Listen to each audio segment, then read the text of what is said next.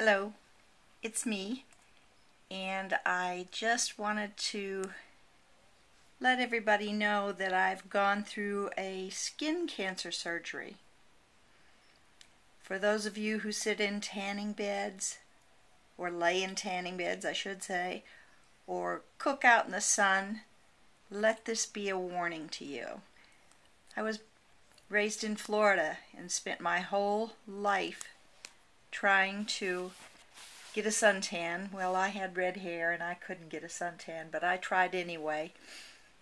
And you know what we used to bake ourselves with was, actually we fried ourselves with baby oil and iodine. And it's just like putting an egg in a skillet. There you go, we cooked ourselves. Well, I developed what I thought was an ingrown hair on my left lower shin bone, and this is my foot right here. And so I picked at it a bit, thinking I could pull the hair out, and it never healed up for about a month, and it formed a scab that I didn't like the looks of. So I went to my surgeon, had her take a look at it, and she biopsied it, and doggone, it was a squamous cell carcinoma. Now, squamous cell is not a melanoma. They tend to stay on the first two layers of the skin, but if not treated and removed, they can become invasive. Many men get them on the top of their heads or around the top of their ears because they're out in the sun working. Particularly around here, the farmers, they don't put sunscreen on. I mean, do you ever see a farmer put on sunscreen? And naturally, as a child, a young girl, I did not use sunscreen. Well, my legs are not exposed to the sun now, but years ago they were, and so it was the accumulation of years in the sun. Anyway, I had surgery for this squamous cell. She took a biopsy, which was just a little punch thing. But now I'm going to show you what this atrocious thing looks like now, if I can get all this tape off, because this should be a warning to all of you who think that a suntan is a desirable thing, because you can get self-tanning